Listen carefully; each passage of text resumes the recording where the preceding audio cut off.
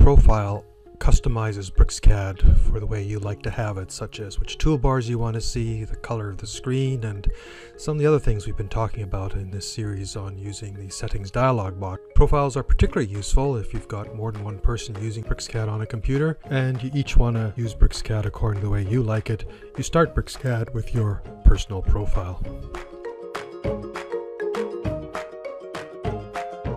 When BricsCAD starts up, it displays the welcome screen, and in the bottom third it shows the 5 most recently accessed profiles. Now BricsCAD comes with a number of preset profiles. You click on profile presets to see them. So for example, you want to start a BIM drawing, but you want to use metric units of centimeters. So you choose the units there, click on BIM, and if you want you can customize the name, say metric. Click OK, and now it's been added to the list of most recently used ones. Choose it and then select New Drawing, and BricsCAD opens up in the BIM workspace.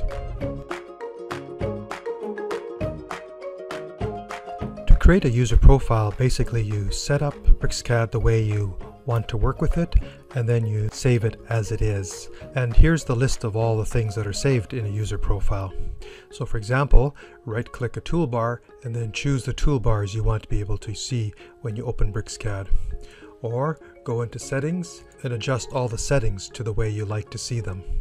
Once you have BricsCAD the way you want it, you go into tools and then choose user profile manager. Then create click and then give it a name, my user profile. OK, and then you can set current or else start BricsCAD anew with that profile.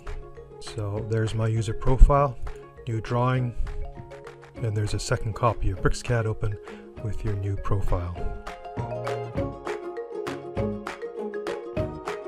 It might seem that user profiles are an awful lot like workspaces, but workspaces don't store settings. But the primary reason you'd use a user profile is to be able to export it and import it. This means you can use your profile on other computers running BricsCAD. Here's how to do that. From the User Profile Manager, choose the profile you want to export, click Export, and then save the file. Notice it's an ARG file. So I'm clicking Save, and now I switch over to the other computer and I run the User Profile Manager again with the Profile Manager command. Click Import, there's my profile, click Open, and BricsCAD is instantly reconfigured to meet my preferred settings.